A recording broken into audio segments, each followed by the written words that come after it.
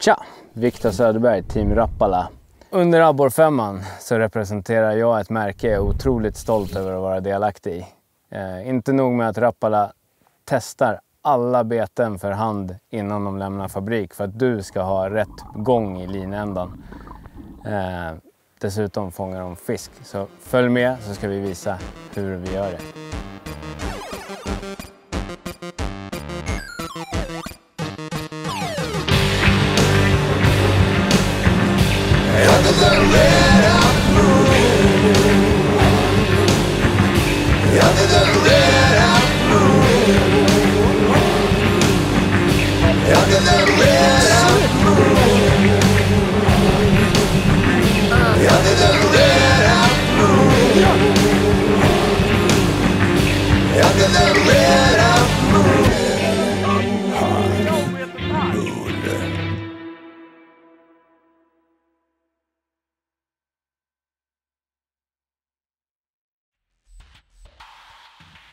Abborrfemman 2020 presenteras av Humminbird, premium ekolod för sportfiskaren. Svedea, båtförsäkringen för dig som älskar sportfiske. Dart, störst på småplock. One Boat Network tar ditt fiske till nästa nivå. Leech, störst inom polariserande glasögon för sportfiskare. Ram Mounts, mångsidig montering av det du vill ha nära dig. Minn Koda, ledande på elmotorer sedan 1934. Och av Sportfiskarna, stöd sportfiskarnas arbete för hållbart fiske i friska vatten för alla. Mina damer och herrar, varmt välkomna till Abborrfemman 2020. Det är dags för andra halvan av dag 1 som på scoreboarden ser ut så här. Albin och Victor i utmanarteamet Mojoboats Rapala leder med totalt 3870 gram fördelat på 5 fiskar. Team Sporting har gjort en grym klättring och ligger bara 40 gram under. Hack i häl har vi team Böjda Spön som också fiskat grymt och har heller inte långt till första platsen som ligger dryga kilot bort från team Jiggar och Upplev just nu. Team Sportfiskegiganten saknar fortfarande en fisk på pappret och samtliga team lägger in en växel för att ha chans på de höga poängen denna dag. Yes, då har vi fått i oss lite energi och ändå glatt. Jag tror att vi är med i matchen, absolut. Vi ligger åtminstone på rätt ställe tycker jag. Ja, exakt. Sporting är ju på samma plats som vi så att, och har fina fiskar. Vi stannar här. Ja, det blir så. Det känns rätt. Exakt. Det handlar om att bara vara så nära botten som möjligt. Fisken är där. Vi vet det. Ja. Vi kör. Det gick inte så jävla bra för oss för förra veckan, men nu ska ni få se på annat. Ja, eftermiddagen brukar leverera här. Vi måste bara hitta de stora fiskarna först. Vi ska rappa upp oss här nu och få till det här. Vi ligger på 5:e plats, vi näst sist. Ja. Men det är inte det är inte mycket som behöver uppgraderas, men vi behöver uppgradera alla fiskarna. Och det är ganska mycket. Ja. Och så behöver vi en toppfisk till Big 3 också. Ja, men det måste lossa. Vi kan inte ha så här dåligt som vi har haft med. Nej. Jag har ju inte gjort för mig för chans på att springa runt med en snaskamössa i alla fall. Nej, satan, det får jag aldrig. Det är trött. Nu har jag pannbenaren på och det brukar hjälpa. För nu ska pannbena upp 4 1 kilos abborrar. 4 stycken. Du hör? Ja, det låter ju riktigt bra. Jag släpper en till dig. Jag säger 3. Ja. Så nu kör vi. Nu är det dags för episod nummer 2. Och vi ligger ju fantastiskt bra till. 40 gram bakom det ledende team Mojoboats Rapala /Storm. Det är ju helt fantastiskt, det tror jag aldrig. Men det visar sig att det är väldigt segt, så de här 7-8-9 hektars fiskarna de är galet viktiga. Bevisligen. Den enda kilosfisk har givetvis giganten, det är ju klart. Det finns ju ingen konstigheter med det. Det får de ju alltid. De får alltid den största kickaren. Så vi behöver en kikkerfisk nu. Vi behöver en 12-1300 grams fisk. Alltså det skulle fan, det kan vara en vinnarfisk. Alltså så är det. Det känns ju bra att leda, men också Tajt. Det är jäkligt tajt. Väldigt tajt. Nu är det ju bara att gå efter stora fiskar. Det är det enda vi kan göra. Nu behöver vi inte fånga några andra nu. Nu behöver vi bara flytta ut de mindre. Flytta ut, inte byta ut. Vi ska flytta ut. Ska flytta ut dem. Episod 2. Eftermiddagen på dag 1. Jag inleder fisket nu med att tackla i ordning ett spö med Carolina-rigg, för jag vill släpa lite på botten så här mitt på dagen och se om det ger någon effekt, om det kan trigga de lite större fiskarna. För mindre abborre, det hugger det då och då, men de lite större vill inte riktigt vara med, så jag ska testa en Carolina-rigg. Det kan vara riktigt effektivt ibland när det är riktigt trögt. En Carolina-rigg är alltså en rigg där du har en, som regel, offset-krok. Valfri längd på fluorkarbontafs. Lite beroende på hur mycket man vill få jiggen att sjunka ner och så vidare. Allt från 20 till 50 centimeter kan man väl säga, relativt vanligt. En lekare, en glas eller plastpärla, gummipärla om man vill ha det helt tyst. Och ett bulletsänke som glider framför det och ger, som i det här fallet med en glaspärla, ett klickljud varje gång du rycker eller twitchar jiggen. Kan vara riktigt hett, just släpa det här blyt bara på botten nu och låta den här jiggen dansa lite försiktigt efter jiggen. Jag har bara en krok i handen, men jiggen som ska på här. Så vi får se om det kan ge effekt idag. Jag hoppas på det. Stormjiggarna har ju den lilla finessen att man kan välja lite vilken rörelse man har. De har en liten gummiflärp här under som man helt enkelt kan dra bort om man vill få lite mer rörelse på padden. Det gjorde jag nu. Får vi se om det gör någon skillnad. Ja, det gäller att byta bland beten och presentationer för att knäcka koden för vad abborrarna vill ha just nu, och det är många som behöver uppgradera sina fiskar. Vi kollar hur det går hos team Jiggar.nu. Kom hit. Okej. Det jag kan ta själv. Snyggt.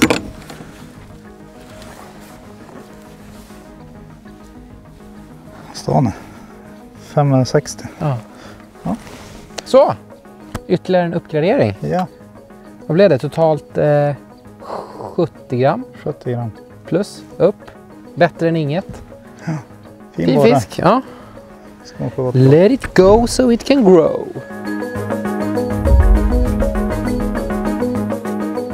Tycker ni att vi ska fortsätta ha så här fina abborrar i vår skärgård? Då tycker jag att ni ska vara med i Sportfiskarna. Sportfiskarna gör ett superjobb med att restaurera våtmarker.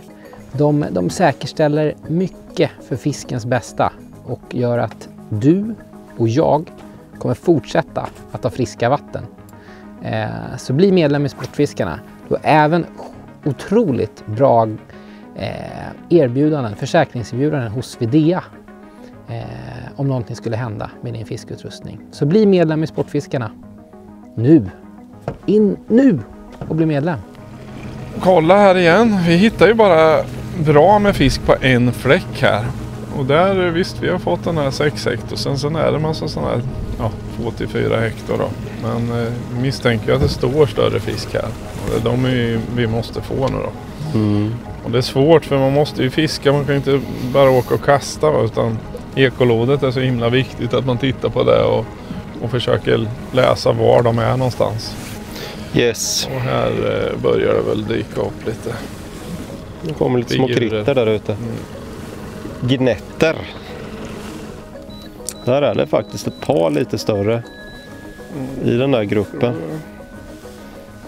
De där 2 skuggorna som är här åt till. Han är ju skaplig i alla fall. Ska du ta han eller? Säg att det är en bättre. Ja, han är bättre, men han är inte 8-9 hektar tror jag inte. Nej, han är... Det är ingen höjning. Första kastet efter lunchen. Beter på en liten snaskare. Liten men naggande god. Där. Nej! Fan, nu börjar de bita. Jag vet inte om de biter. Jag tycker det är samma skit. Men de ska vara mycket, mycket mer aktiva abborrarna så här års. Här står de bara, nej jag ska inte ha någon mat, jag ska bara stå här och Vad är det där för en rolig fisk som kommer, vad fin den var. Så går de och tittar på den, men de ska fan inte äta den.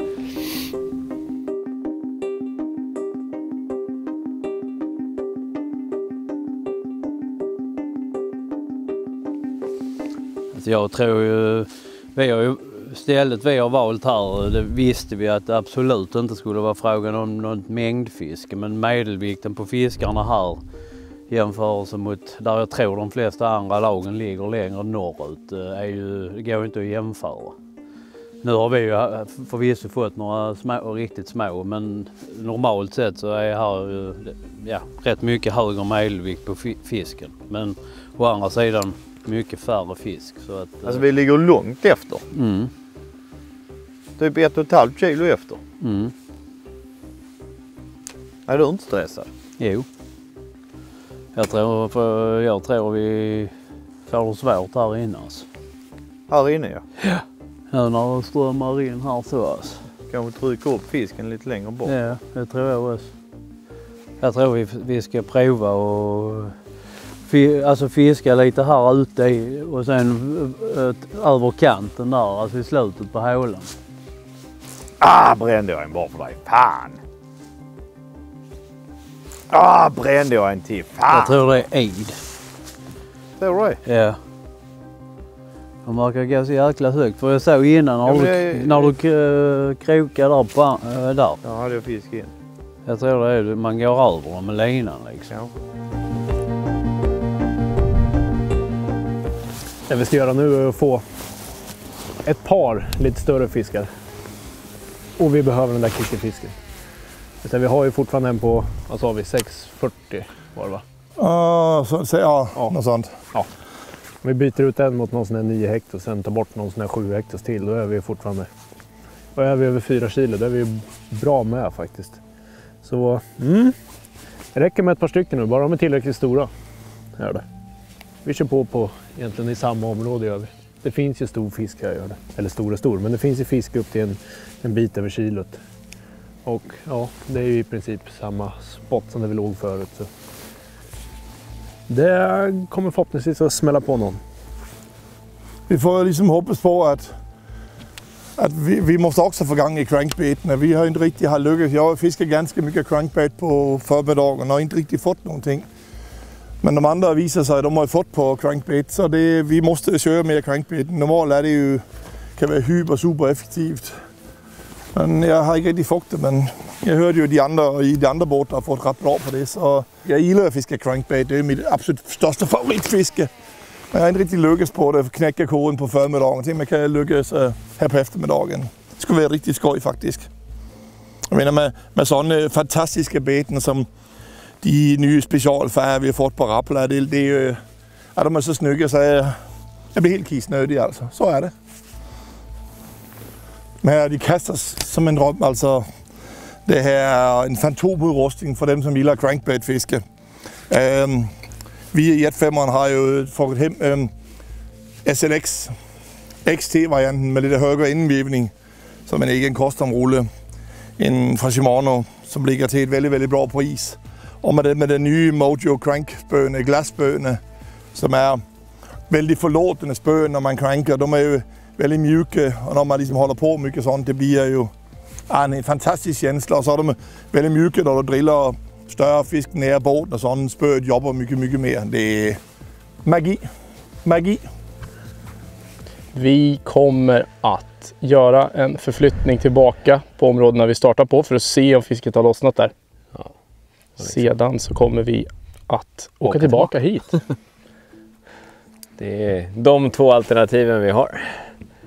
Ja, vi börjar ju med att fiska lite till här. Lite till ska vi fiska här. Kan vi få loss en bra fisk till så kan vi åka sen. Låta dem vila. Precis, de får vila ett tag. Har vi de kommer tur inte försvinna härifrån. Nej. Har vi tur kommer det in nya. Alltså, ja, förhoppningen är väl att det ska kanske dyka upp större fisk framåt kvällningen. Jag hoppas att Sporting faktiskt gör ett misstag nu. Att de känner sig stressade. Tror eller tycker sig att fisken redan är pressad och krokad där de är. Förflyttar sig och tappar det fullständigt. Men jiggar låg inte något bra till. Fast de skulle enligt uppgifter ligga på samma ställe som Sporting. Det är inte alls säkert. folk blir lite räviga vid tävling. Man vet aldrig. Jiggar vill verkligen vinna. Det vet jag. De har tränat hårt inför det här. Och det är ju klart att lägger man ner sig så är det ju välförtjänt att få en bra placering. Tycker jag i alla fall. Där. Bra eller? Ja. Om den inte är felkrokad så är den bra.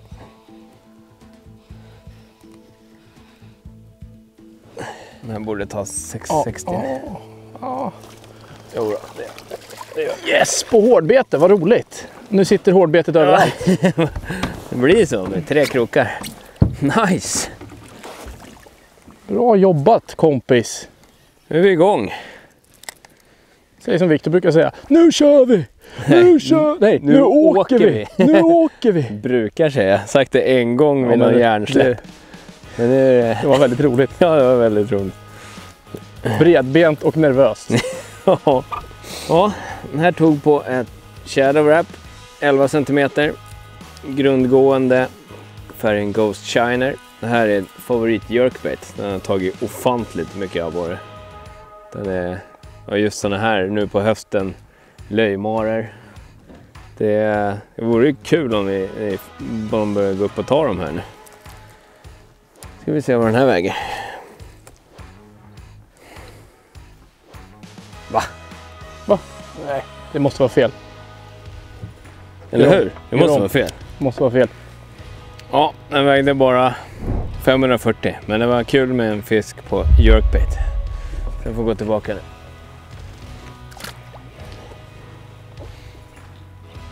De är inte i stöten. Nu har jag prickat stim på vardera sida. På kast. Som jag har sett, men den vill fan inte. Så vi åker. Tycker jag. Då drar vi. Ska vi köra? Det tycker jag.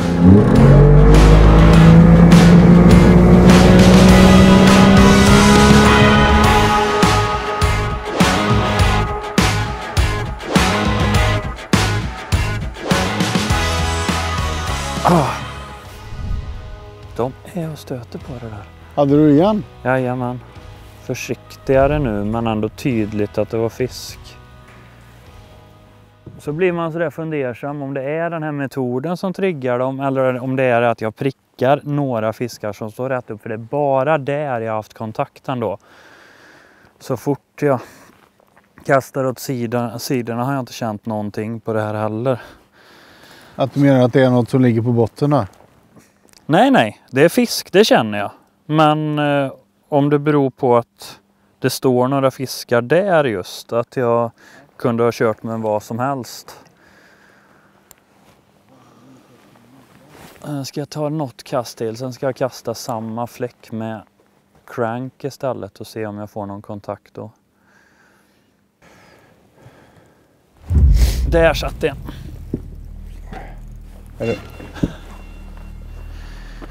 Den här var tung. Ta ner. Den här var tung. Jaha du. Det var gädda. Det förklarar saken. Plötsligt var det inte så tungt längre. Vad skönt det kändes. Jag hörde rösten. Tråkigt att sätta en jigg i en fisk och en krok i en fisk där alltid. Men det kändes ändå bättre att det inte var en abborre jag tappade just nu. Det här planlösa, stressade tillståndet. Man bara kastar, vevar utan att tänka. Det är livsfarligt och det är lätt att hamna just på tävling. För mig i alla fall. Jag sa att jag måste lugna ner mig, komma ner i varv. Ta en fisk skulle hjälpa på väldigt mycket på det, känner jag.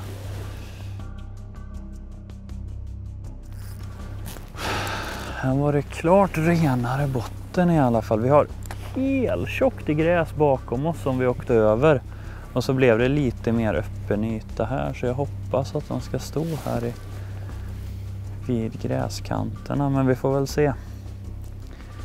Just nu känns det som att alla abborre bara spårlöst försvann efter lunch. Jag såg några som stod på sidescan på högersidan en liten bit ner, men får vi se om vi kan få några fler. Tagit 2 där nu. Fast det står man lite bättre där. Ja, det här är en bra fisk. Tror jag. Jo, den här håller ju rakt emot. Just nu blir den lätt. Jag vet inte. Jo, den här måste vara bättre. Eller? Gränspuck. Jo, men det är det. Alltså, den är lite så hög. Jo, den är tung. Det är den absolut. Snyggt! Vänta. Nu. Jag säger 400.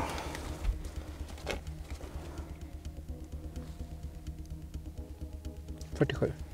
470. Ja. Fin fisk. Ja, den var fin. Verkligen fin.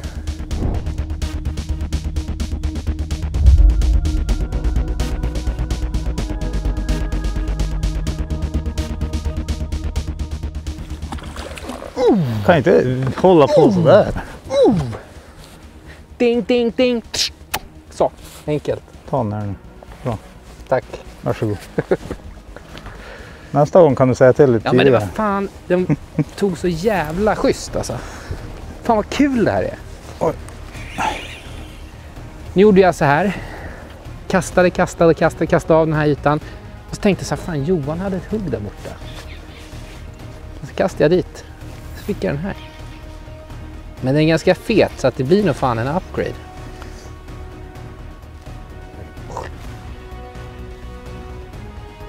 $600 måste den vara. Den är så fet. 730. Kung. Fan vad nice.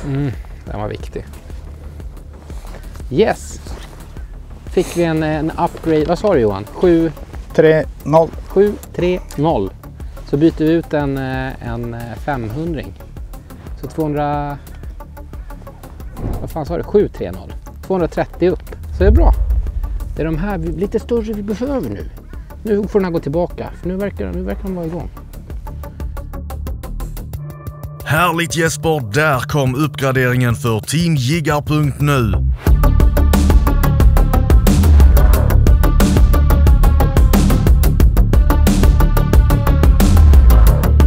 Vi tar en kik på scoreboarden där alla håller sina placeringar utan några förändringar förutom att teamjiggar.nu bytte ut 2 fiskar på pappret. Dock inte tillräckligt för att avancera i ställningen.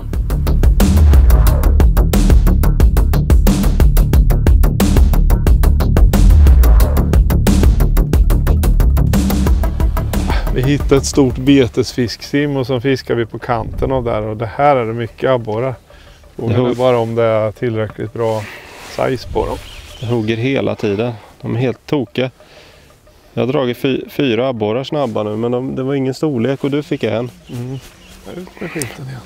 Men nu ser jag inte fisken. Nej, de är där inne någonstans. Vi driftar undan lite. Det är bara att kasta mot klippan här tror jag. Annars jagar vi fatt dem igen. Kör upp båten. Det är oroligt när man inte ser dem på ekolodet. Det är alltid jobbigt. Nu, här händer det grejer vet du. Ser du? Eller slabbadask. Där. Antingen är det abborrar eller löjorna. Vi går på någonting nu i alla fall. Ett stort stim. Det här är det stimet jag såg vet du. Jag går lite till va, så vi går förbi det va. Och kastar. Jag gör det. Ja, du kan slänga bakåt nu. Du lär nog få en slaska. Ja, jag har den. Ja, nu tappar jag. Ja? Ja, jag tappar den. Men nu kom det en till. Fy fan vad de hugger. De är helt tokiga. Kolla, det hugger hela tiden. Men det är bara jams. Det står lite större grej på sidorna. Där inne. Stanna för fan. Den där... Nej. Men de är här. Det är helt galet med fisk här inne. Det är abborrar det där. Kolla här på ekolodet ska ni få se. Det var ju en... Där är det en stor. Här är det tjockt med fisk. Alltså här kan till och med mormor få napp. Men... Alla utom Håkan Fransson tydligen. Ja, det är precis. Det är väldigt nära båt alltså. Och det hugger hela tiden. Det försvann nu. Ja, de är runt båten mer. Nu får man inte kasta långt. Vet du. Jag kastade ett långt. Där var det inget.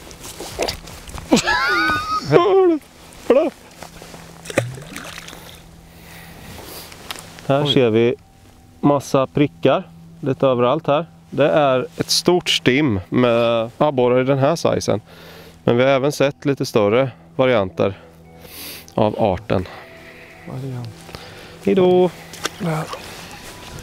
Alltså eller den här 360-givaren, den är ju suveränt bra. För att se exakt vart de tar vägen, fiskarna. Kolla här, nu är de här ute. Du kastade väl där nyss, Håkan? Ja. Nu är de här ute. Gjorde jag ett kast och där är de inte. Kommer jag inte få någon i det här kastet. Det kan ju vara en eftersläntrare. Ja, det var det. En eftersläntrare där. Igen.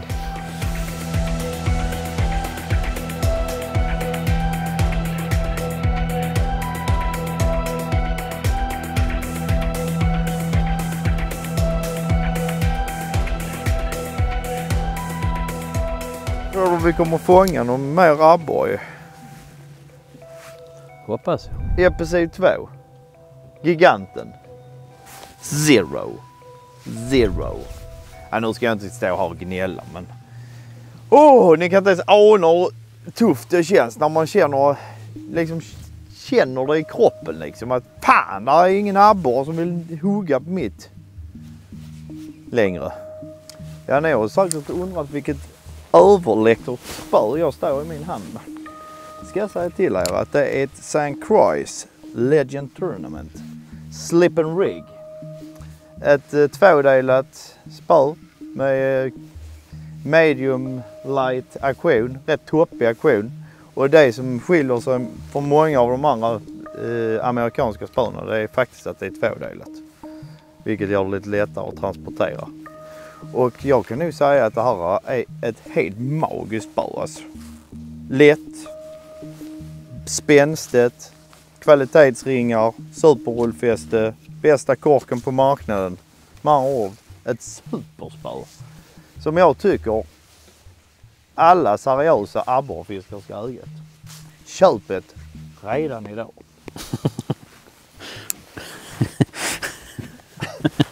Alltså, de bara släpper allt. Man ser folket ute i stugorna. Bara, då går inte vara utan ju. Ja, vad fan, kan du leva utan ett Legend Tournament slip and rig? Nej. Du har ju ett sånt jig and draw. Ja. Jig and catch. Ja, det är också mycket trevligt. Men det är endelat. Ja, det är det. Ja. Lite kortare. 6,8 säger jag på det ungefär. Gör som rostaren. Köp ett redan idag. Vad fan? Skit på direkt. Nej, det var fisk ju. Var det? Ja.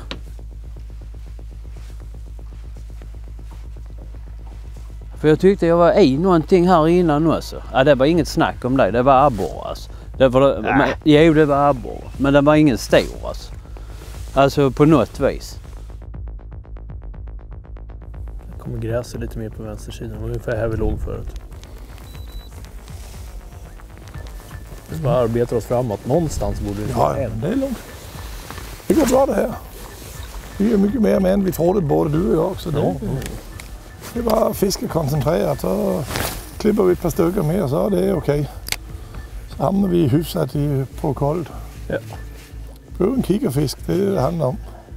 Det är en som har fått det. Böjda har 9,50 också. Ja just det. Just det, Böjda fiskar bra. Böjda fiskar långt över förväntning. Ja, fasiken. De måste hitta något ställe där. Ja, de ligger in vid de andra. Ja. Där då, den är inte stor. Får de där inne i sniperna? Ja, den stod nästan in i vassen. Ja, på en gång innan.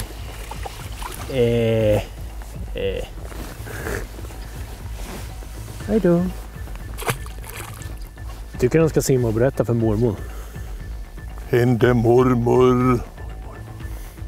Kom först efter lunch, men lite fel storlek. Vi ska inte gå neråt, vi ska gå upp. Vad står det? Helt in i skiten. Så bara trycker in i gräs och vass. Vi måste leta lite. Det här är ju helt strid. Jag ska testa köra lite crank. Jag crankar mycket på förmiddagen. Jag ska försöka cranka upp lite borrar här nu. Sen får de till att jaga. De är otroligt sega. En sån där över gräs är inte helt fel. Den här över gräs är inte helt fel. Lite semi-transparent, lite guldgul här. De kan vara riktigt fin. Banana cola är super nice. Det är otroligt snyggt i vatten. Flexar till riktigt bra. Den heter faktiskt Rapala Shutterwrap Chat 9 cm. Det här är vår custom-färg. Banana cola. Så den här kommer att leverera. Den är otroligt snygg. Ja, vi får se om det är cranks som är den rätta melodin för eftermiddagen. Ni brukar ju normalt se mig och Victor i våra stora nitros. Men med tanke på hur miljön ser ut här, så här grunt vatten, så här stenig skärgård, så valde vi att låna en Grizzly 1754 SC. En helt suverän slitvarg. Klockren båt för grunda vatten. Vi har ju smygit över 30 cm eller till och med 20 cm grynne liksom med den här båten. Och den är precis egentligen som en bassboat, fast det är en multispeed, eller höll jag på att säga, en John boat eller utility boat som man säger då. Där satt en liten jäkel. Helt klockren båt, och den här är ju utrustad till max då. För vi klarar oss ju inte utan power poles och stora Lawrence-skärmar. Det gör livet väldigt mycket enklare. Man måste absolut inte ha det, men det är väldigt, väldigt smidigt om man har power poles och man har stor 12-tums skärmar, sidoseende, 24 volts 80 punds motor, elmotor. En stor fördel med de här båtarna är just att de är väldigt oömma och enkla att ha att göra med. Det vinner man mycket på i många lägen. Fiskemaskiner. Ja. Alltså. Vet du det? Ja. Det är lite kraftigare spö. Ja, där kom den. Kanske.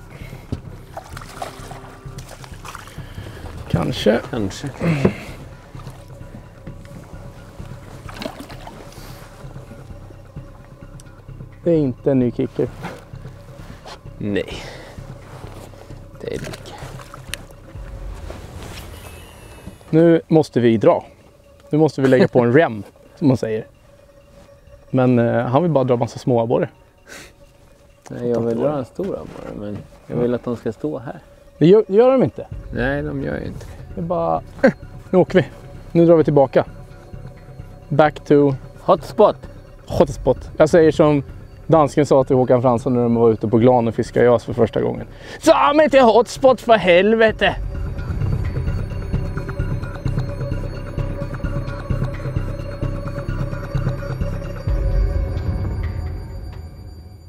Jag har hittat abborren igen för första gången på hela eftermiddagen. Kör du på med crank där så ska jag byta till en Carolina-rigg igen, tror jag. Vi fiskar lite olika. Vad körde du med för något nu, Karl? DT4 med Rapalas down to 4 och spinstopp, små korta ryck. Okej. Ja, jag kör Carolina ett tag. Okej. istället då. Här igen. Gott. Här är likadan. Likadan. Ja men fan, du har hittat dem. Bara nöta på där nu.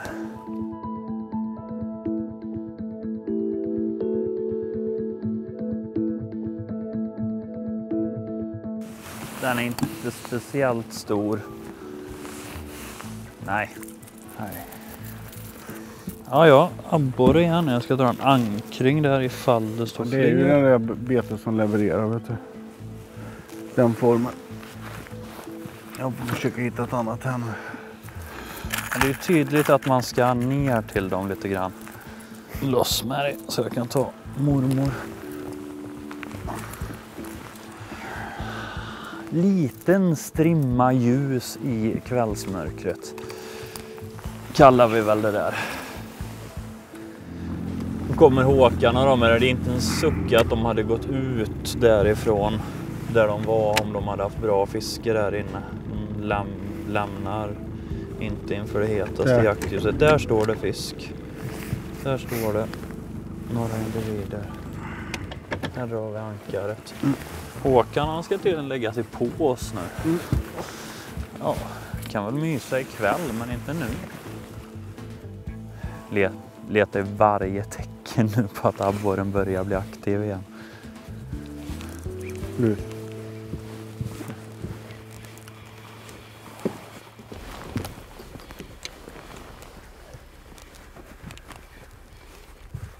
Kan vara en. Nej. Ja. Oj, lyfter den förbi över. Nej, tyvärr. Han har kämpaglöd igen. Det är abborre som hugger i alla fall. Det har inte varit bortskämda med den här eftermiddagen.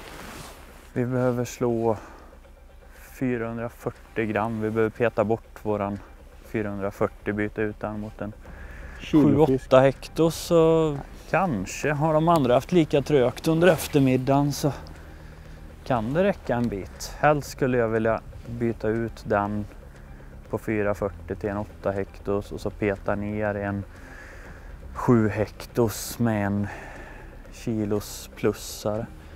11-1200. Det skulle sitta mumma här på kvällen. Nej, eller var det en gädda? Nej. Fan, jiggen är kvar. Det var ju en bra abborre alltså. Oops. Det var så jävla hård smäll. Och då hade jag den efter. Bra. Ja, den där var stor alltså. Alla dagar i veckan. Tar jag. Ja. Fick du den? Ja. Ta den då. Där är stor.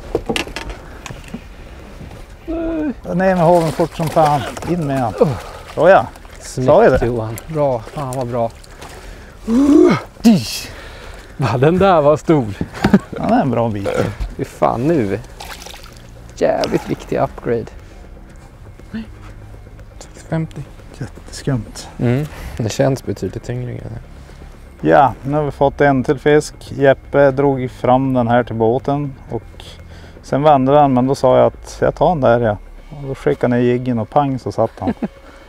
Så att jag stal han i princip av Jeppe. Nej, du fick den.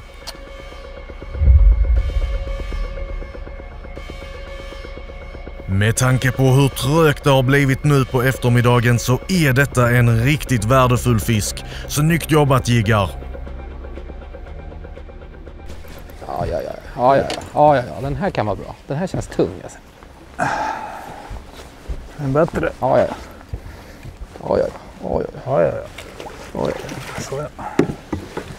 I told you it was there and then I took it. Fan, tvek om det är en upgrade alltså. Vad sa du? Tvek om det är en upgrade. Men så där ska de sitta. Tvekis. En fin borre. Tog verkligen ett vevstopp. Några sekunder på botten och så var den där helt enkelt. Sjukt fin. Nu får den gå tillbaka. Jag går upp här. Vi måste ju hitta... Vi måste ju få dem så att vi kan se dem hela tiden och kasta på dem. Oh jävlar! Vad är den? En sån här stor abborre. På riktigt? Ja, på riktigt. En jättestor abborre. Han bara tvärvände vid betet. Nu är det Matilda. Du, det är en jättestor... Det var en riktigt stor jävla abborre. Matilda. Nu. Han bara kom och Järk. Ja, nu... Va? Han var... Precis när han kom till båten så tvärvände han. Mm. Det där var en och en halva för fan. Alltså, vi kan ha hittat ett kanonställe här nu. För riktigt stora fiskar. Det här... Nu gäller det att få 3 av de här jävlarna i alla fall. Nu kan vi vara med. Fy fan, mitt hjärta alltså. Fan, Jonas. Jag såg ränderna på den. Det var en fin abborre. Ja, det var det. Så det är helt... Ja. Helt Nu under. kan vi lägga hur mycket tid som helst på det här. Var det en kiling tror du? Den var långt över kilot. Fy fan. Jättestor. Det är väl ingen som fiskar här inne? Jag har något. Där kom han. Nej, det är en liten jävel. Ja, men det är en abborre i alla fall. Fan, en abborre. Det var inte sån här som var eftervikt. Nej, det där är... Han är nog en tredjedel så stor. Mm. En liten borre. Ja, vi är något på spåren här nu. Mm. Ska vi se. Ja, jäklar den där stora. Jag har aldrig sett någon så stor abborre här. Va? Jag har aldrig sett någon så stor abborre här. Nej. Men vi måste bara hoppa nu. Det är fan toppläge. Ja, ni är något på spåret Håkan, men de måste bli större för att hjälpa er i nuläget. Vi kollar på scoreboarden där ingenting har hänt bland placeringarna, men Team Jiggar.nu har än en gång höjt sig en aning. Men än finns det tid kvar att uppgradera fiskar och kasta om i resultatlistan.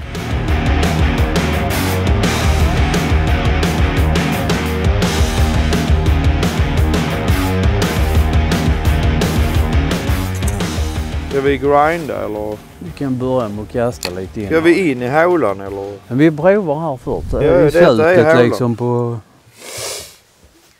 Ska vi köra bort här då eller? Där står fan om en fisk där eller? Var? Är det en gädda, annars är det en stor jävla abborre alltså. Det är nog abborre, det är ett par stycken. Satan! Var är de? Du ankrar ju. Vi har nog skrämt dem här nu. Men de där borta? Där precis där jag är nu, kolla. Innan där. Ser du inte? Du ser, ja, jag ser det precis. Det är nog ett par jävla bufflar till abborre där står alltså. Men du säger inte de det? Ja, jag tror fan inte det. Jo, det är det. Fy fan, de står precis rakt ner här nu. Okej, men du ankrar ju. Ja, men de hugger aldrig. Nej. Fan, det kändes så bra där i morse precis ändå liksom. Ja, tänkte man fan det här blir bra. Halv 9 hade vi ju... Hade vi i alla fall fått. Ja, det hade vi ju sen. Men... Ska vi säga.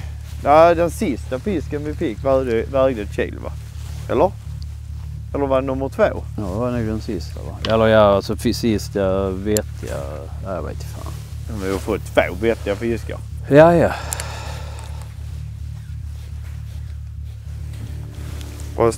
Ja, vi får väl säga, vi får väl prova några kast till här. Sen så ger inte det något.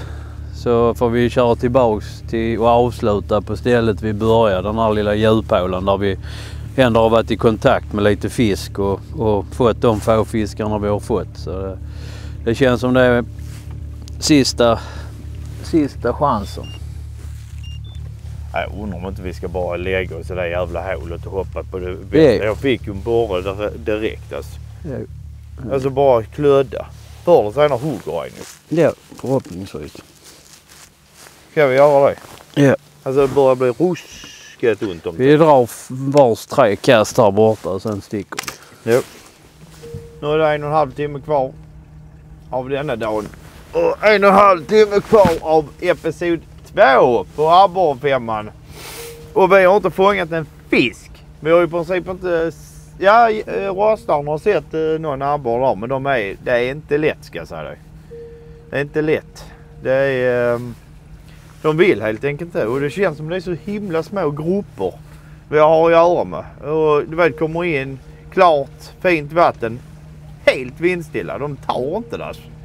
Men nu, vi gjorde en chansning och körde in i en vik som låg lite norr om den viken vi har fiskat i. Bara för att kolla och låta det få vila i alla fall i en 40 minuter. Och så nu kör vi dit. Fiskar 1 timme och 45 minuter och hoppas på det bästa. Bara kommer att ligga mala i den här lilla djuphålan på 4 meter. Vi har inget annat val. Eller hur? Nej, det är så det får bli. Ja. Ja. Då kör vi på det.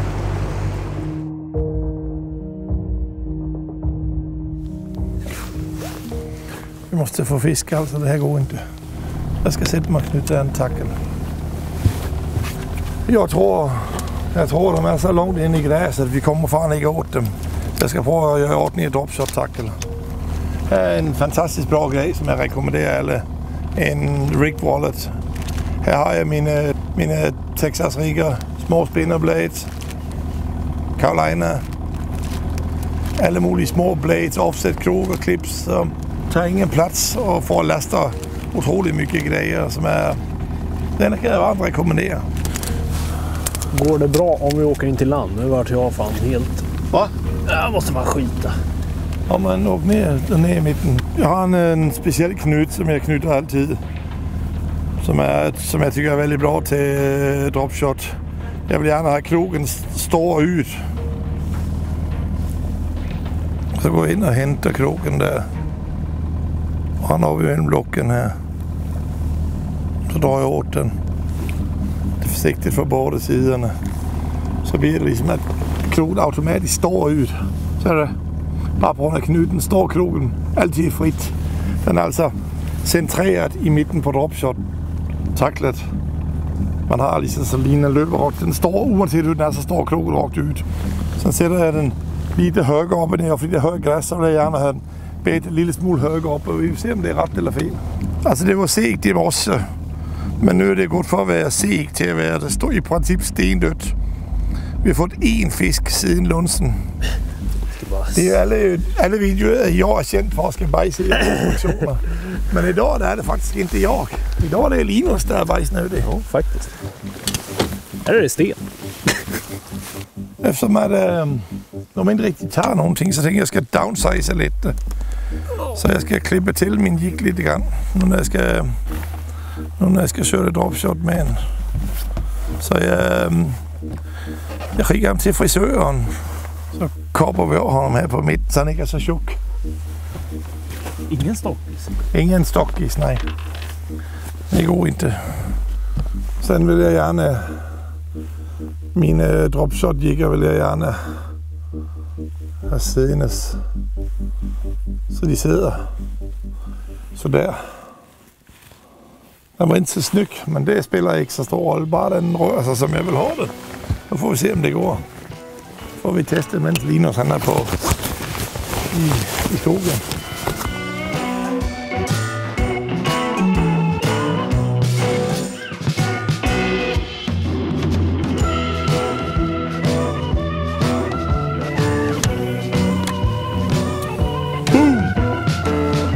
Fantastiskt vacker. Tyvärr är det ju ingen uppgradering, men en jävligt fin fisk. Så här ska den se ut. De ska bara vara mycket större. Jävlar vad snyggt det här var. Kolla vilken rökfena den har. En sån här liten fisk kan vara så otroligt vacker. Det är inte så konstigt att man gillar att fiska abborre. Det är helt magiskt. Sen de som inte tycker det här är en vacker fisk, de ska samla frimärken eller något sånt istället. Jag tror att vi kommer att lyfta lite grann i alla fall. Kommer få en bättre här. Jag tror väl just nu ligger vi inte etta längre. Nej, det tror inte jag heller. Så jag tror Sporting har... Eller Giganten. Eller Giganten, ja. De eller kan Böjda också. Ja, för den delen. Det är många som kan ha gått om oss. Vi har inte varit så heta efter lunch. Men det är inte så konstigt med tanke på att vi har provat att flytta. Nej, vi gjorde en chansning. Exakt. Måste chansa lite ibland också. Men då... Ja, men må bästa lag vinna. Och är de bäst, då är det välförtjänt. Men det vore ju skönt att tvåla dit dem. Verkligen. Men jag tror Linus och Stefan har fått någon 900 till faktiskt.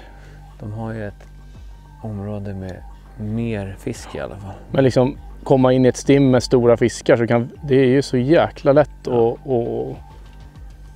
uppgradera till en vinnande position på rätt stim med abborre liksom. Det är inte som att jaga gädda.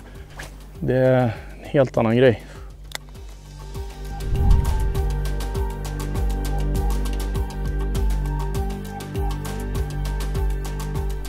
Ett kast med 11. Nej, det är väl fan lite bättre. Kanske uppgradering. Jäklar vad den tog den i hänget. Ja, var det ripstoppade? Nej, 11. Som jag körde med. Ja, men du körde med lilla va? Nej, jag bytte till stora. Jaha. Och gjorde 4 kast typ. Nu. Det här är också bra. Den här är bra. Bra. Oj, nu kommer den. Nu kommer den. Det blir dubbelhovning. Ja! Jära! Ja. Hur länge har vi stått och fiskat på de här nu så har det inte hänt någonting och så helt sjukt alltså. 2 sekunder. Fy fan. Vart upptog jag mig?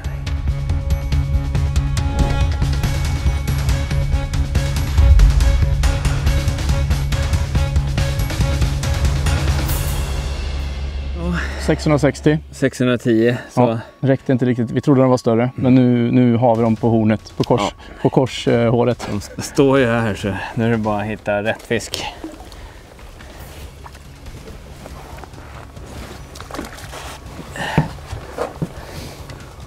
Och du fick på jigg och jag fick på jerk. Så nu vet vi att de hugger på båda. Ja. Oh, den här, hov. Oj.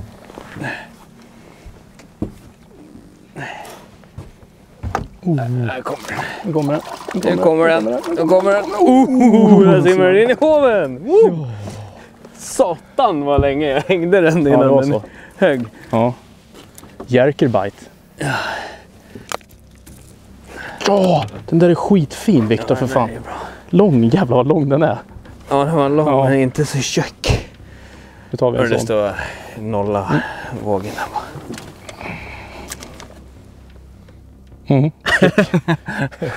750. Nice. Fan.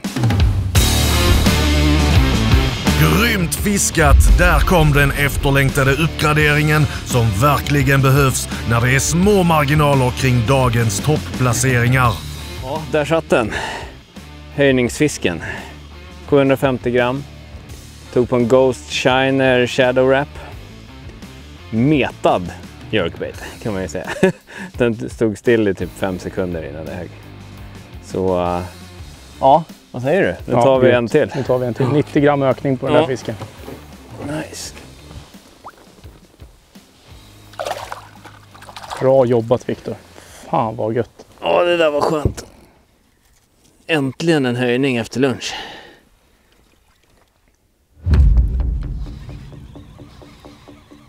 King shit alltså. Det här är bra. Det är tung. Ja, tung är den inte. Lång paus också. Ja, jättelång paus. Där. Kul att de tar på jerk nu. Det är det. Många tror att man fiskar jerkbait snabbt. Ja, nej det är det verkligen inte. Titta på jänkarna när de fiskar jerkbaits i kallt vatten. Ja. Sjukt långa pauser. Det är ju perfekt bete att hålla över fisken länge. Liksom. Ja, det är fantastiskt roligt att fiska alltså. Mm. Jag har fått några fina fiskar upp till 1280 på i djupt klart vatten med fluorkarbon och djupgående jerkbaits. Mm. Så jävla roligt alltså. Tar de inte nu då måste jag byta till samma färg som du har. En bättre eller? Ja, den här är ju fin också. Är den hovare? Ja, det tror jag. Sandra får man säga. Ja, den här ska du hova. Den här ska du ha jättemycket hova. Hoppas inte det bra. Det här är en etta. Där är det riktigt stor. Lugnare. Gött, det är en kiloborre. Kanske.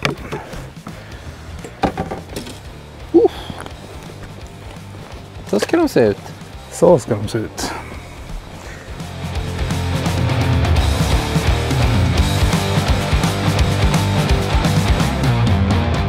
8,50. Nice. Sweet! Nu ska vi släppa tillbaka Jespers fina borre. Nu då huggperioden är igång så måste vi snabba oss lite grann. Bra. Är det så? Här kan nog vara en kilos. Nej, jag skojar bara. Jag bara skämtar lite grann för att Jeppe ska bli lite nervös. Nej, för mig är det går alldeles för lätt nu. Men det är nog fan bra bra. fisk. Vänta. Så. Det är väl helt okej i alla fall. Ja. Det här är så jävla upgrade. Kolla på feten. Ja, nice. Härligt.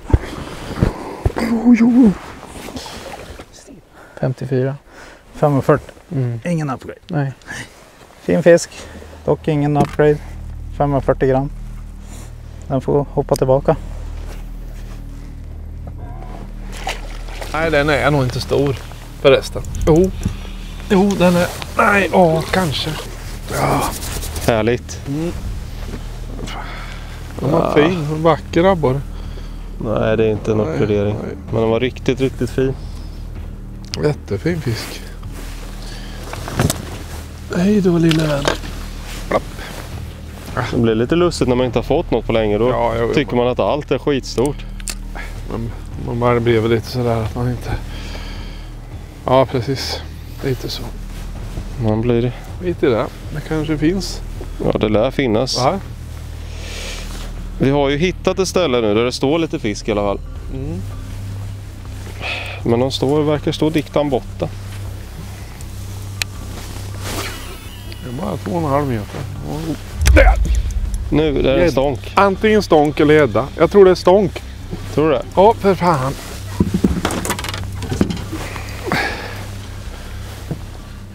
Ja. Nej, kanske inte. Jo, kanske uppgraderingen. Stäng av elmotorn. Det är en Largo Chad. Japp. Offset riggad. På en Mystic skalle. 3,0. En VMC va? Mystic. Ja, det fungerar. Det är svårt att fiska annat i det här gräset. Jag vet inte om det är en upgrade, men vi väger den. Ja, gör det. Det är faktiskt en upgrade. 46 va? 0,46. Ja. Hade vi inte 44? Jo. 20 gram. 20 gram. Det är alltid något. Okej, det är satt långt inne men...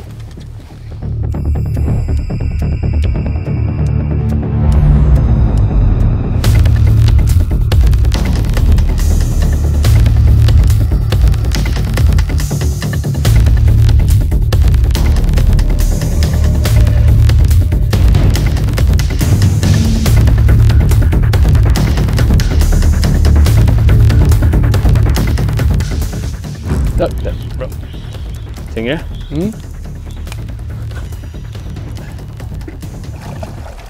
Där är bra. Den där är bra. Snabbväg den där även. Kolla den här. Men det här är väldigt bra. Ja. Väldigt Fan bra. Vad klockrent. Bytte till en chartreusfärgad mangrove minnow för att de skulle få kunna upptäcka den lite lättare. Och det har visat sig vara fallet. Där. Bra. Den inte sitter här. Ja! 840. Hov. Den här är också bra.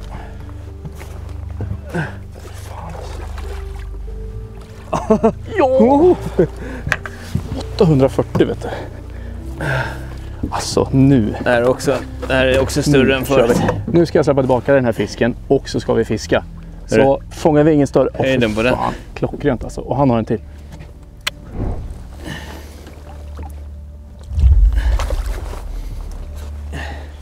Här var en till. På en metad shadow wrap. Grymt, då höjde vi 100 gram på det. Alldeles darrig nu. Ja, jag är helt skakig. Fan vad gött. De simmade förbi gjorde de, men jag ska kasta ut den då. Vad har vi minsta nu? Den är... Ingen aning, 750 tror jag. Ja, 800. Fy fan! Helvete vad coolt! Det stryker förbi en hel del Oj, gäddjävel. Fuck! Måste jag skynda mig. Ja, gött. Nu med den här.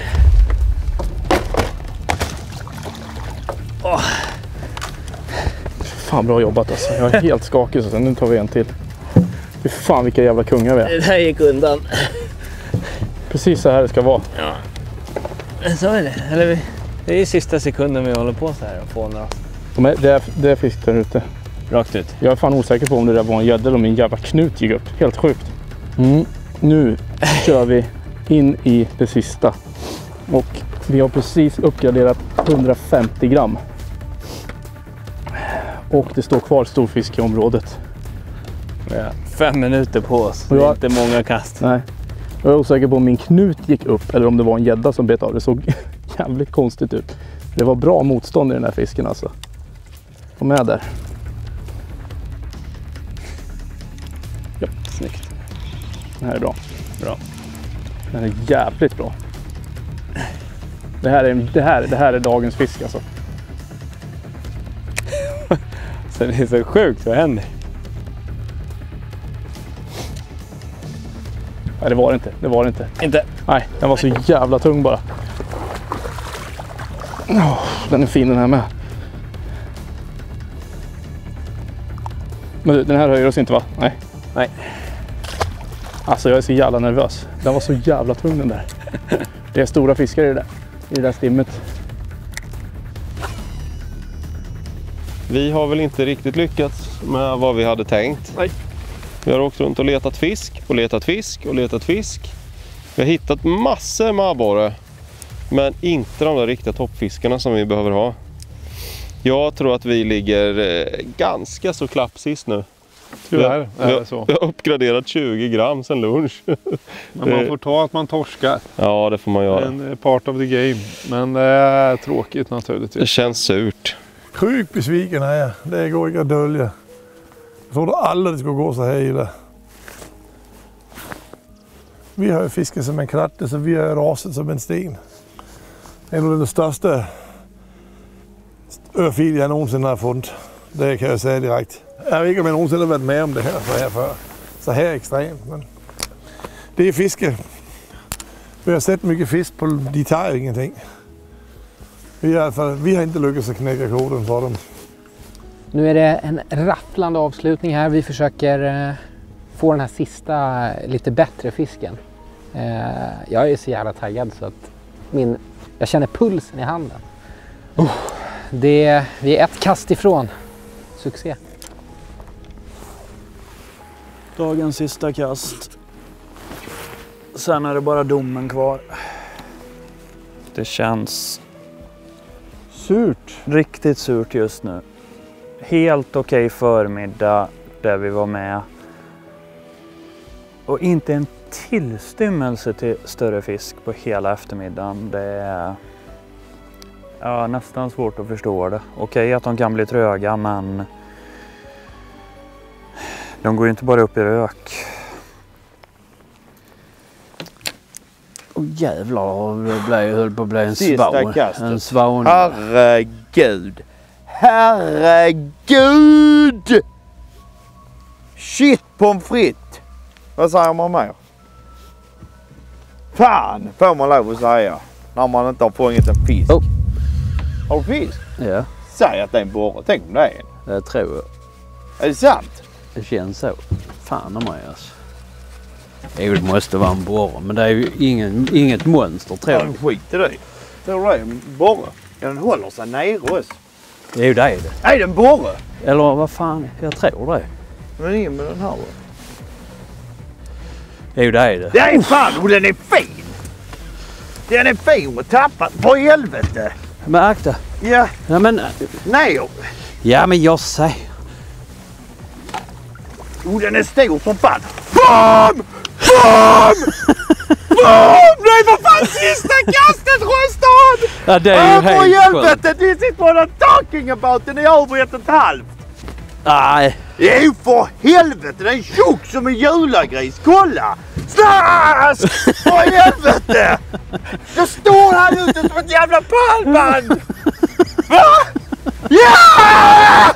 Vi blir inte sist på den där Jag jävla vet fisken inte. på vår stask! Så jävla bra Rostam! Det var sjukt. Det är ju, det är ju helt sjukt. Har man hållit på i hela jävla dagen och så här sista kast. Kolla! Titta! Vilken skapelse! Nu har jag tagit över showen här. 1430 gram. En riktigt fin avslutning på en synnerligen medioker episod här för vår del. Men det var ju sjukt förlösande. Absolut sista kastet. Kameramannen sa nu är detta det sista kastet på dagen och kastar ut, tar 4 vevtag och så bara klonkar en sån här på. Alltså. Magiskt. Fiskabborren. Då släpper vi igen här nu. Fiskkameramannen. Gött. Dramatik in i det sista. Ni gör alltid så här, giganten. Alltid. Ja, dagen är slut. Tävlingsdag 1 är slut för utmanarlaget. Vi är... jag är supernöjd. Alltså, vi kan inte ha någonting bättre. Vi har fiskat så jäkla bra alltså. Mycket bra. Ja. Mycket bra. Ja. Så jag hoppas och håller tummarna för våra kära utmanarkollegor. För nu kommer vi ju lämna över stafettpinnen till dem här. Men vi känner att vi har gjort allt vi kan. Så nu är det upp till er att ta hem det här. Så vi håller på er, givetvis. Vad tror vi om de andra lagen då? Ja, det var ju tajt vid lunch. Och det är nog ännu tajtare nu, tror jag. Ja. Det kommer vara gram som skiljer, tror jag. Jag är jättespänd. Alltså vi hade några gyllene minuter där när solen tittade fram i, jag vet inte, en kvart. Ungefär. Då smackar det på hela tiden. Jag tror ju att vi ligger kvar på ungefär samma plats. Kanske att vi halkar ner ett snäpp. Ja, om de har bättrat sig. Vi har inte bättrat oss tillräckligt mycket. Vi behövde en plussare, en kilofisk. Ja, typ en kilofisk. För att klättra liksom upp till Böjda. Så att, nej, vi får se. Vi är ändå nöjda. Ja, absolut. Helt klart. Vi har gjort vad vi kunde. Ja. Har vi tappat en placering så är jag nöjd. Jag har sett till hur trögt det har varit och hur vi har slitit, så har vi bara tappat en placering på inte höja oss ens ett gram på eftermiddagen, då... Fisk får vi fått då, men inte i storlek. Nej, värdelös eftermiddag, helt okej förmiddag. Ja, vi får se, ingen aning. Upplev har ju legat i ungefär samma område som oss, och de verkar ju inte ha dratt någon fisk att prata om heller. Nej. Jaha du, det var den dagen där. Det var den dagen. Misstänker att vi är totalt klapp sist. Ja, så kan det vara. Men det spelar ingen roll. Vi har kämpat så gott vi har kunnat idag. Vi har inte gått på de rätta stimmarna. Nej. Så är det. Tyvärr. Men... valde fel plats kanske också. Ja, vi får komma igen imorgon. Det här... Ja, jag finner inte ord för det här. Förhoppningsvis kommer det vara fisk. Det är inte lika stora stim. Troligtvis det ska imorgon, men det... Imorgon är ju en helt annan typ av vatten. Ja. Så, vi väntar ju på den där huggproven idag, men... Den kom aldrig. Den kom aldrig. Nej. Vi har något som inte ni har. Vi har röstar i båten. Ja. Lite uppmuntrande eftersom vi har varit så knäckta. Jag blir så glad och upprymd. Alltså riktigt upprymd. Alltså. Ja, men det var ju en trevlig Jag kände till och med avslutning. att benen darrar på mig. Jag fick frossa. Men det var kul. Riktigt kul. Men skitsamma, det börjar bli mörkt så vi kollar på rapporten.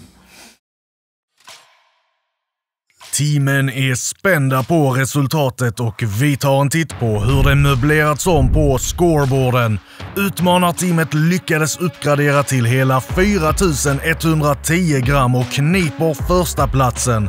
Grym prestation av team Mojoboats Rapala. Gigantens abborre på 1,43 kilo skickade dem hela vägen till en andra plats för B-team Sporting som bara ligger 30 gram under. Böjda Spön och Jiggar.nu ligger strax bakom och sist placerade sig idag team Upplev. Och detta är toppfiskarna som teamen får med sig till Big 3-poängen som avgörs och delas ut i slutet av hela tävlingen. Yes! Där! Yes! Yeah! Fan vad nice! Fan, och stort också! Titta! Titta! Ja. Vi har 4-1-20.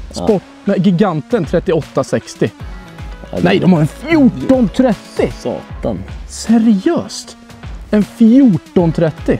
Där hade de Det- fått Ja. de där utbytta. Då hade det varit Herregud svårt. vad nära. 290 är deras minsta fisk, men det är bara att gratulera. Och gnuggat upp 2 över kilot, en 14-30. Ja, men... Ja, men Åh, fy vad skönt. fan vad gött alltså. Vi har fiskat så jäkla bra. Shit vad glad jag är. Ja, det känns Härligt. helt jävla underbart alltså. Är vi nöjda? Ja, alltså vi lämnar som sagt över pinnen till Det här- nästa team. Det här trodde vi inte i morse. Nej, det gjorde vi inte. Men nu har vi tagit hem dag 1. Ligger bra till. Och vi hoppas att ni utmanar lag nummer 2 kommer att sopa hem dag 2 också. Och tack er där hemma som har suttit och tittat. Jag hoppas att ni har haft roligt. Ja, för det har vi haft. Det har vi Hjärtligt kul. Team Sportfiskegiganten 2. Nej. Oh yeah! Men Jo, Team Sportfiskegiganten 3860. Alltså fatta vad den fisken gjorde! det är ju Alltså vad fan, vad är vi bakom Albin och Victor? ja, de har ju rätt. De har ju 41,20, vi har Ja. 38,60. Vad är deras toppfisk? 910, det har inte hänt ett piss ju. Ja, då har vi de Det har två inte hänt ett största. skit. Det är ju fantastiskt. Det var kul. Fan, vi ger oss aldrig. Ja, nej. Men det var uppgivet. Ja, det var det. Var riktigt uppgivet. Så jag tycker att om de som klipper det, de kan bara skita i oss till sista kastet. Ja. Men skitsamma, imorgon ska vi fiska en sjö. Så vi har fiskat där i 3 timmar. Kan inte ett skit om den, men lyckas vi här så lyckas vi där. Det var trögt fiske på eftermiddagen. Og vi har jo ingenting til Big 5 eller Big 3, der har vi 9 hektar. De andre har Albin har 910 og Giganten har 1430. Helvete Giganten altså. Den stora. Snakker om Giganten, de har 290 gram og 330 og så har de 2 griser. De er helt sandsløse, pojkarna. Det er bare at gratulere. Vilka jävla killar. De kan fiske som en pose potatis. Fanger 2 hektar træ og så smasker de op 2 fete julgriser. Det är fan imponerande. 1430 och 1100, det är stora fiskar där. Ja, det är idag. Det är monster idag. En tredje placering i alla fall. Ja, fy fan, det tror jag aldrig. Det skulle vara mer nöjda med. Vi har inte uppgraderat en enda fisk. 30 gram till så skulle vi ha fått en andra placering. Och inte mycket var det. Loftan, Aridde, ni är fan king. Ja, Albin, det var bra jobbat där, Victor. Bäst idag, det var känslan att vi var med och slogs om det i förmiddags. Ja, fram till lunch var känslan kanon. Det var en bra känsla, för då hade den där på 440, den kändes det verkligen som att den skulle vi byta ut bara. Det var bara en tidsfråga. Så då var känslan riktigt bra. Nu är känslan inte i bort, men betydligt lägre. Ja. Ja, det var det. Det var det. Nu åker vi och trailar upp en dag imorgon. Ny dag imorgon. Missa inte att titta nästa avsnitt. Då blir det ett helt annat fiske. Vi är jättenervösa för den dagen, men efter det här så måste vi ta en bra poäng. Så missa inte avsnitt 3. Alltså jag är ändå nöjd med, ja, det är klart vi hade absolut behövt byta ut den och då hade vi klättrat. Då hade vi fan varit, 1 kilo fisk. Ja. Typ. De har ju dåliga bottenfiskar liksom. Ja. Så är det. Ja. Det drar bra. Mm. Kilofisken. Ja, det gör de. Men ny dag imorgon. Johan har längtat till sjön. Hemmaplan säger han. Så upp till bevis. Fast det blir jävligt kul. Det blir kul som tusan. 2530, vi är 1 kilo bakom. Så är det. Ja, vi får ta det då. Ja. Det var inte våran dag. Vi bjuder på det helt enkelt. Det gör vi. Ja. Och kommer igen. Ja, det lär vi göra. Ja, vi kommer igen. Det gör vi alltid. Ja. Kolla nästa vecka. Se hur det går för oss i kampen om de randiga rovriddarna. Då ska vi. Då smäller det. Yes. Jajamän, och glöm inte bort att prenumerera på YouTube-kanalen och följa Tackle Shop Productions på Facebook och Instagram. Missa inte nästa veckas episod då teamen gör upp på en insjö